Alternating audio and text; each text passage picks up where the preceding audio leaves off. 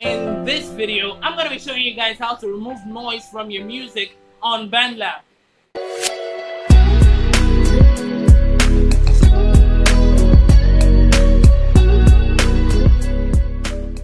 Now, there are actually two possible ways in which you can do this, and I'm going to be explaining the two in this video, so don't go anywhere.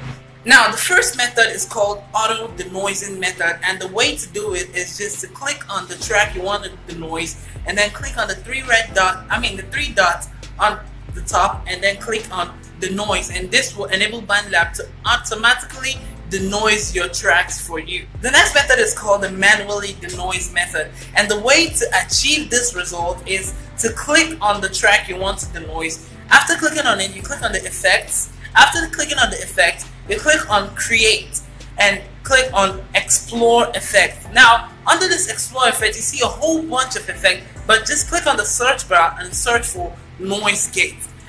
That's the effect we're going to use to denoise your track. After clicking on the noise gate, you want to reduce the threshold to a little bit over 50, 49 or 45, whichever suits you best. Because if you make it too high, up to 100, then this will kind of chop off your vocals and make your vocals sound a little bit choppy, so you don't want that in your music. So what you're going to do is just reduce it, put it over a little bit over 50 GB or 50 or 40, just whichever suits you best, and then you work your magic on the way. If you guys enjoyed the video and found this video helpful, please give it a thumbs up and also subscribe down below if you enjoy the video, and also comment down below I learned, if you actually learned anything in this video or I'm just wasting my time. So until next time, peace.